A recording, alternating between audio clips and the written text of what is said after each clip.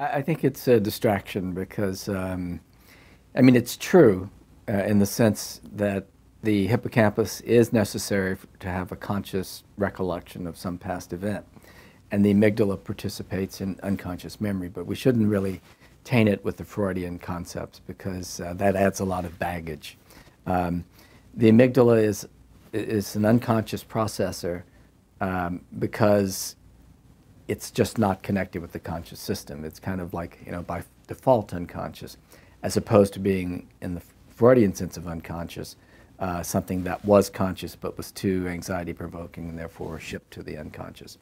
The amygdala gets direct sensory information and it learns and stores information on its own, and that information that's stored then controls emotional responses. The connectivity is hardwired.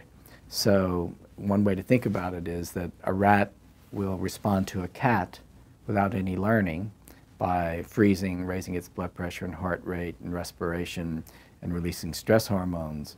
But it will also respond to a stimulus associated with the cat and have the same responses.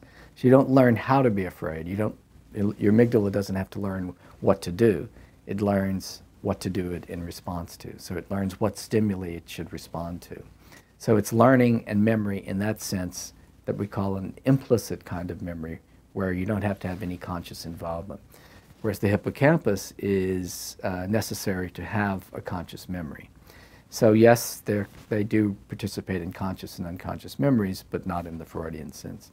But there's a whole other side of the amygdala's role in memory, which is that when the amygdala is activated and all those hormones and other things happen, they get released, that provides information that feeds back to parts of the brain like the hippocampus and allows them to store their memories in a much more efficient and strong way. So we know that emotional memories are stored more vividly than other kinds of memories. It used to be thought that they're more accurate, but in fact now we know they're not more accurate. They're just sort of more vivid and strong in the personal sense, but they can be highly inaccurate. This is shown by studies of natural disasters and so forth. Well, not always so natural, but like the Space Challenger, the shuttle. Space Shuttle Challenger explosion. A lot of people witnessed that, and they were studied almost immediately by psychologists who made notes of exactly what their responses, what they were experiencing at the time. And then a year later, they were surveyed again, and the responses were completely different from what they remembered originally, and then several years later, it completely changed again. So what we remember is not necessarily what we experienced originally. So the accuracy of those memories changes over time, but their strength in terms of your subjective feeling that it was a really powerful experience is there.